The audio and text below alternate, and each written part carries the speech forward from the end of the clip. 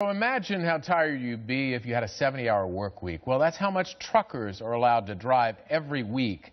And the accident involving comedian Tracy Morgan is fueling a new debate over those rules because prosecutors say fatigue played a role in the crash. Jonathan Betts is here with that story. Jonathan. Well, John, right now there is a battle brewing on Capitol Hill over when truck drivers should be required to rest. Today, 2 Senate Democrats pledged to fight a measure meant to loosen rules on truckers.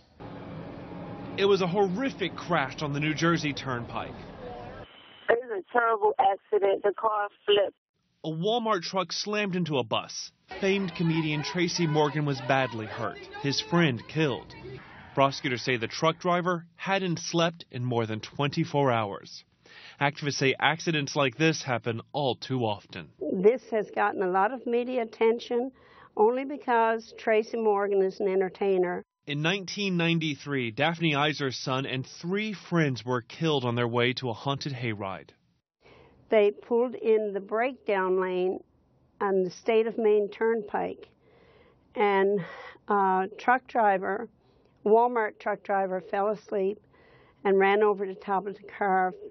In the years since, Iser's been working to warn others about the dangers of drowsy driving. Last summer, the federal government tightened rules on how much sleep truckers have to get and required them to take at night. Truckers have to rest for 34 hours after driving for 70 hours in a week. That rest period must include breaks between 1 and 5 a.m. at least 2 nights a week. Now a Senate committee has voted to suspend some of the rules until the effects can be studied. The industry worries the restrictions actually increase the risk on the road. It essentially puts more trucks on the road at 5:01 a.m. on a daily basis when America's commuters are going to work, America's children are going to school. Nearly 4,000 people were killed in crashes involving large trucks in 2012, up over previous years. But there's debate about how much tired drivers are to blame. There are larger pieces of the puzzle, lower hanging fruit that federal regulators and the industry and other advocacy groups and interest groups should be working on.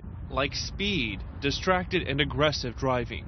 But for now, fatigue is still at the heart of the battle being fought inside the Beltway about what happens out on the highway.